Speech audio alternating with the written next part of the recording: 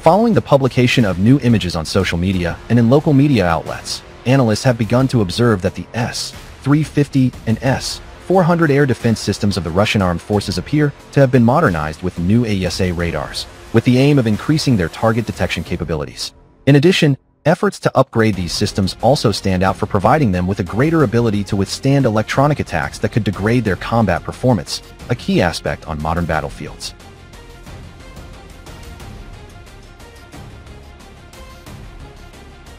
Expanding on the details, it should be noted that in the case of the S-350 systems, they would have been equipped with a new dual-array 96L6 TSB radar along with 3 passive 96L6 BP modules. As described, these newly integrated systems would provide the platform with the ability to detect stealth enemy threats, as well as to operate in a covert mode without having the main radar switched on.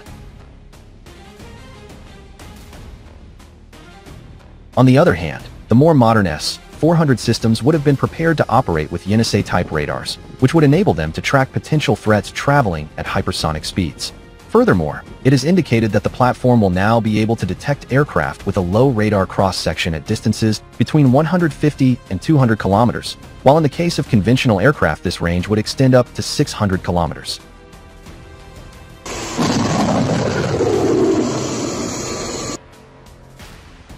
It is useful to recall at this point that both systems form part of a broader air defense network deployed by Russia to safeguard its airspace, characterized by the configuration of multiple defensive layers to provide a phased response to potential threats. In this context, the S-350 systems are employed to neutralize medium-range targets, while the S-400 offer greater capabilities and also add the ability to engage multiple targets simultaneously. An even higher tier is occupied by the S-500 models, whose characteristics allow them to intercept targets at very high altitudes, and which have also been the subject of speculation regarding the integration of AESA radars.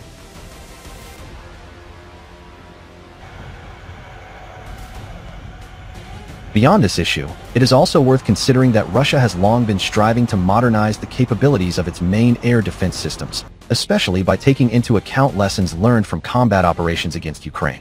As an illustrative example, it should be noted that last December the CEO of the weapons manufacturer Almazani, Novikov, stated regarding the S-400, one of these responses is the enormous modernization potential of the S-400 air defense missile system, which allows us to quickly mitigate emerging threats during the special military operation. Thanks to this potential, the Triumph has acquired new capabilities and properties that are generally not characteristic of air defense systems.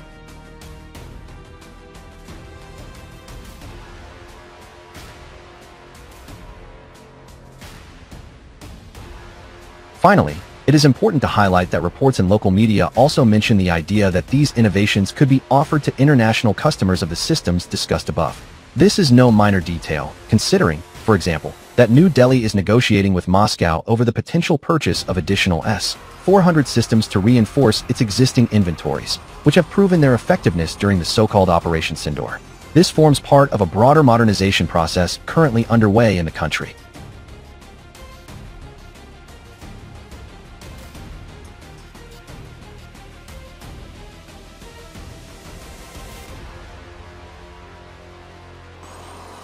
The S-350 Vityaz, NATO reporting name, SA-28, is a modern Russian mobile medium-range surface-to-air missile (SAM) system developed by Almazani.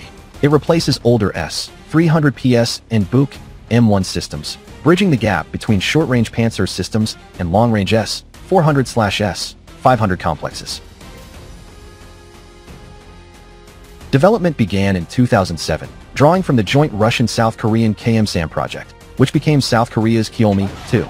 The S-350 uses similar 9M96 series missiles, but is fully Russian design. It was first publicly unveiled at the MAKS 2013 airshow, passed state tests in 2019, and entered service with Russian aerospace forces in 2020. Production ramped up in the 2020s, with plans for hundreds of launchers by 2027. Missiles, primarily 9M96E/E2, active radar homing, range up to 120 kilometers, altitude up to 30 kilometers, and shorter range 9M100, infrared homing, 10 to 15 kilometers, quad-packed option in naval variants. Vertical cold launch with thrust vectoring for high maneuverability, up to 60 G. Engagement capability. One battery can engage up to 16 aerodynamic targets, e.g., aircraft, or 12 ballistic targets simultaneously, guiding up to 32 missiles at once. Range/altitude: 15 to 120 kilometers for aircraft/cruise missiles, up to 30 to 60 kilometers for ballistic threats, altitude 5 to 30 kilometers. Advantages: higher missile load than older systems, faster reaction time, better against low-flying and precision-guided threats.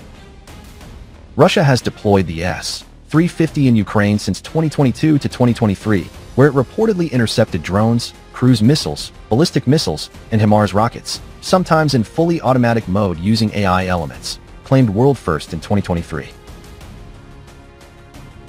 The export version, S-350E, has been offered to countries like India, with potential technology transfer as of 2026 and displayed at international shows. No confirmed exports yet, but it is marketed as a cost-effective complement to S-400. The S-350 enhances Russia's layered air defense, excelling against massed attacks from drones, cruise missiles, and precision weapons.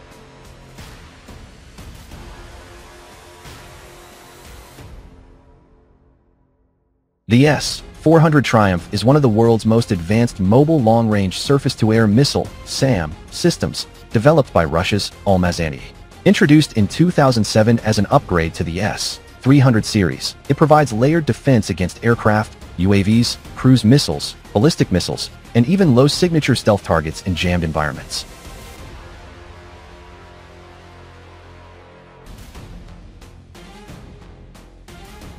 Key features: mobility, fully road mobile, rapid deployment on truck-based launchers. Multi-target capability, tracks up to 300 targets, engages 36 to 80 simultaneously, depending on configuration.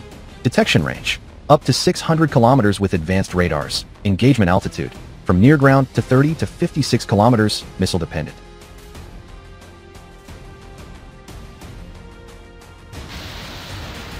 Response time, 9 to 10 seconds from detection to launch. Integration, works with Panzer S-1 for short-range protection, compatible with older S-300 missiles.